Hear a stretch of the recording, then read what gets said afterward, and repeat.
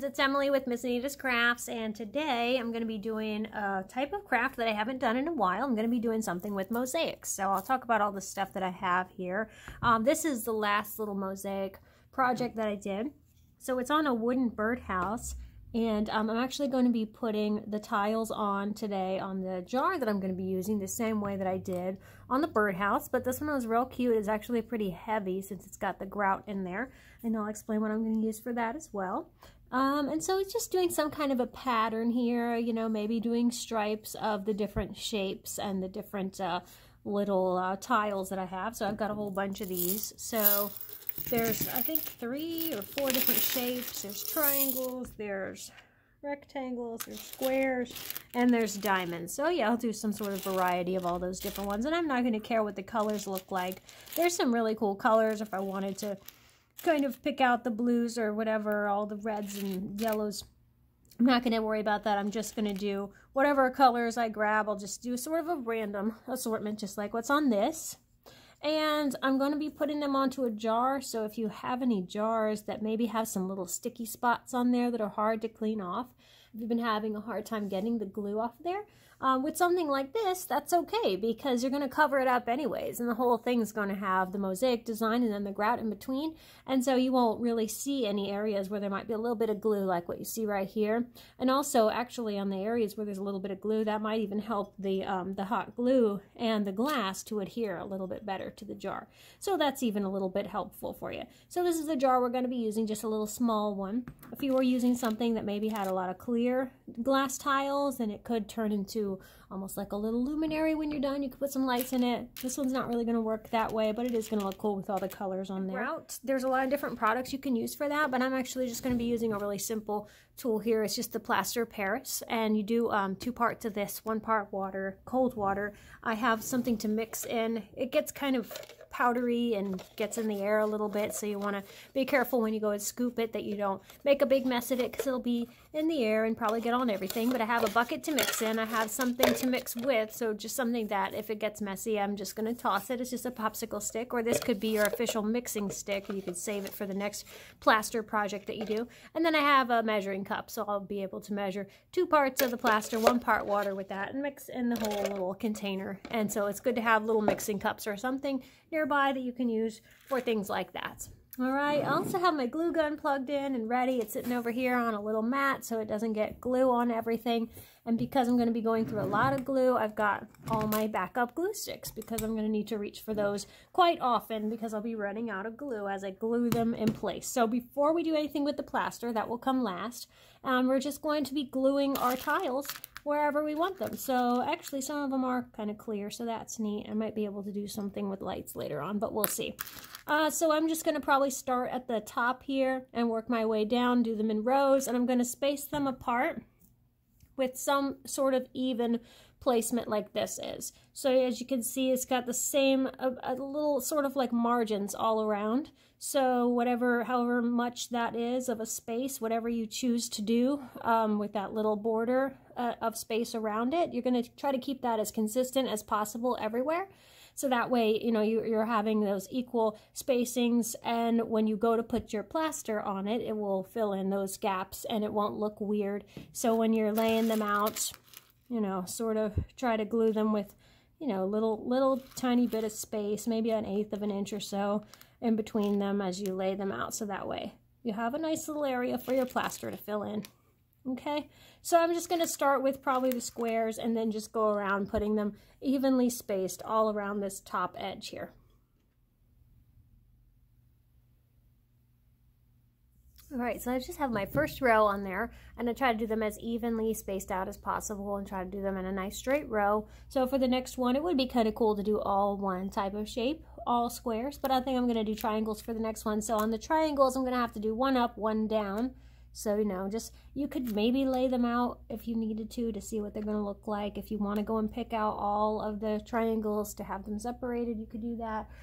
This is a pack of, I forgot how many pieces you get, but I think it's about 1,000 pieces, and I got them on Amazon, so I can include the link to that where I got these and in the description of the video in case you wanted to buy the same one, because from what I found, this is the best deal. So you get a whole bunch of tiles, all nice bright colors, and you don't have to pay a whole lot, because sometimes you'll find that a small pack of these, if you go to Joann's or Michael's, just a small little pack of Mosaic tiles can cost you a ton of money. So sometimes I've even seen them priced by the piece, so you might get 30 pieces for $10 or something wild like that. So to be able to get a multi-pack and something that's got all these different shapes is a pretty good deal. So always try to buy something like that if you can get them in bulk. If you can get a bigger pack, you save a little money that way. So it's ready now for the plaster. So I'm going to set that aside, and I do have gloves on because I'm going to use my hands. It's going to get real messy. So right now in the bucket I have almost 2 cups of plaster, and then I went and got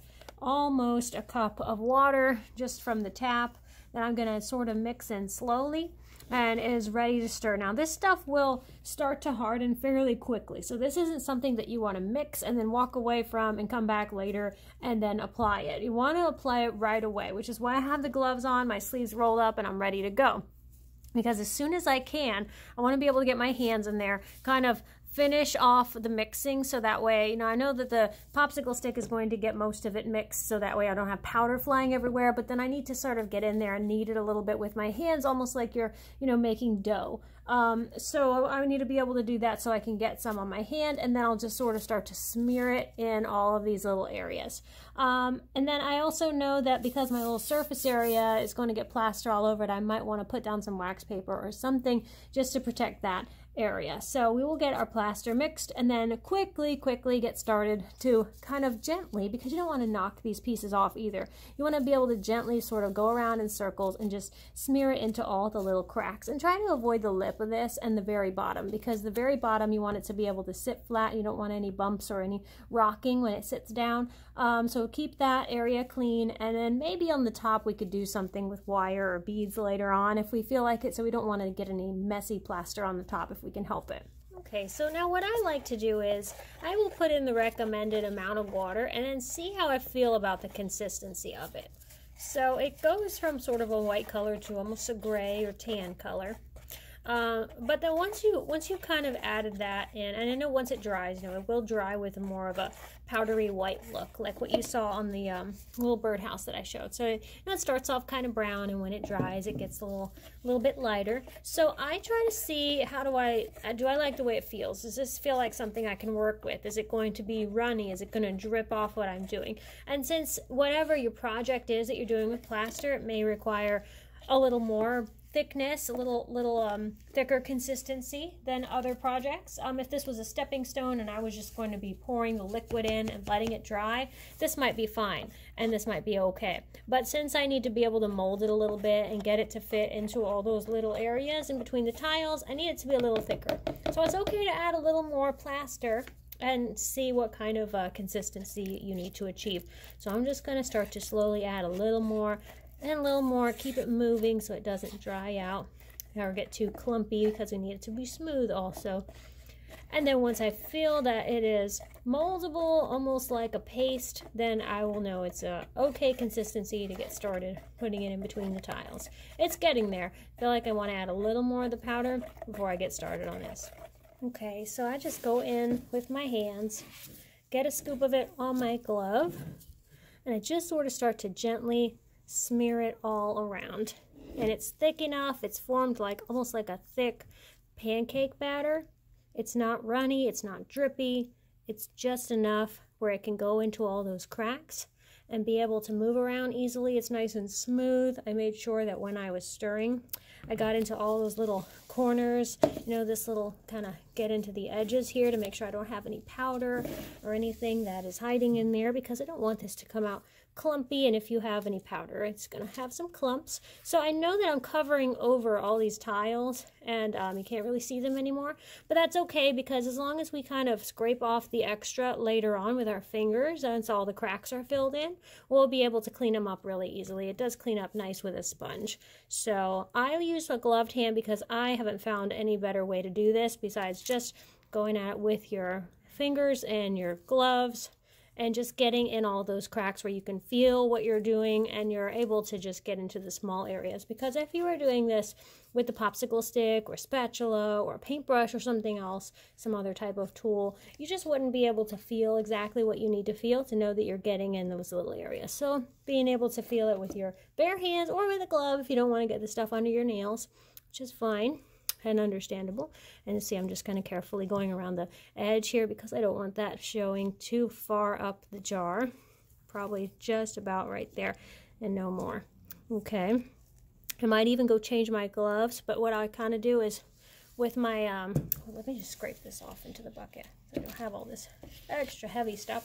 All right, so with my glove and my fingers kind of stretched like an L, like this, I'm just going to sort of gently scrape along to get all the extra off of there.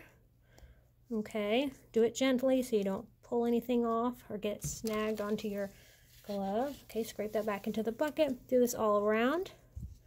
All right, and then once this whole thing is dry, oh, there's a string of hot glue. Once this whole thing is dry, you'll be able to come in with a sponge and just kind of wipe all that off of the tiles. If you try to do it now, since the whole thing is wet, you're not going to have much success because you're going to find that you know, you're just pulling up more and more wet plaster and covering over your tiles again. So, let's see, knock one off. But just get off as much as you can so that you just kind of can see the tile. Just uncover it a little bit. All right. And this stuff dries quick, so it'll be dry today. But we do kind of need to let it just sit for a second. We can't speed it along or do anything to help that process. We just sort of have to let it be and then come back and check on it. And we can do a little tap, tap, tap test on it to see how it's doing. I'd set it on something that you don't care about getting plaster on, so that's why I have this wax paper down. Okay, and we did mix a little too much, so I still have some left over. Well, this is still a little pliable, so I would be able to use this in something. If you had a mold ready to go, you could pour this into a mold so you don't waste it, but if you have to, you know, there's not much you can do with plaster once it's hardened, so it just kind of has to go get tossed in the trash once it dries, and I think that's the best way to do it, is just let it. You can kind of empty out some of it, and then let the rest of it just harden on there, and then you can just kind of tap it onto the trash can and bang all that dried stuff out of there once it dries on there. It'll just kind of crumble into the trash, so that's a nice, easy way to clean it up. So there you have it. I cleaned it all up and kind of with my fingernails had to pick some of the plaster off of there, but it's better to do before it fully hardens on there, because then it does get to be a little hard to pick off. Once it's kind of crusty, you might need to file it off or use some sandpaper, which you could always go and do if you don't like these little lumpy areas where maybe it got a little bit raised or a little textured. You could sand that off once it's totally dry. I wouldn't recommend doing it while it's still a little sticky, while it's still a little tacky, which this is. And I wanted to show a couple products because these are some, you know, they make products specifically for mosaics, so you could use, you know, you could use this to glue your stuff down. You could use this as your grout. You really don't have to use any of the specifically mosaic tools. I like using something that's a little more versatile, something that I could see myself using again for some other projects. There's nothing wrong with using these tools, and I think it's perfectly fine. The only thing about it is a little expensive for something that doesn't have to be specifically mosaic. I know it's nice to have that brand name on there, but it's totally fine to use something else like the Plaster of Paris, which is more versatile anyways and a whole lot cheaper.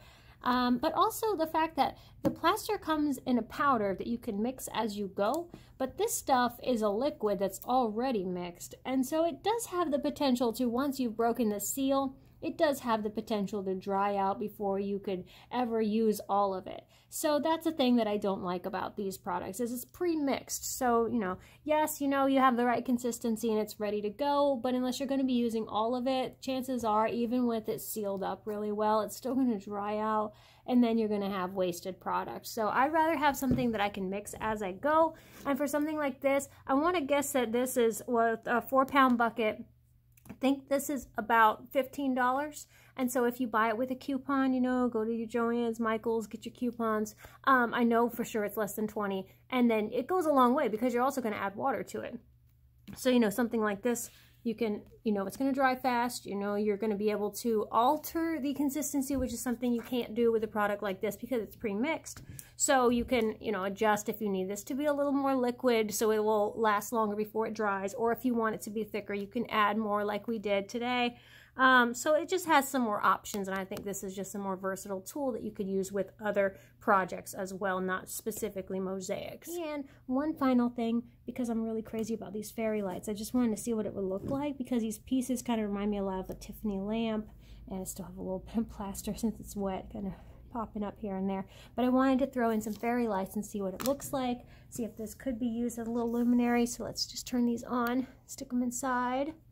And actually, a lot of them are pretty translucent. Kind of does show through most of them. I think some of them, like this dark red one here, some of these browns or purples or whatever that color is, maybe not so much. But a lot of them, yeah, because look, if I pop it out, yep, we see a shadow from a lot of them. So a lot of the oranges, blues, greens, yeah, pretty transparent. That's nice. So we could use it for a luminary, or we could use it for just a decorative piece. It could be like a flower vase or whatever you want to do with it, because all the decoration is on the outside. So you still have the glass on the inside, but that is way cool. I love that.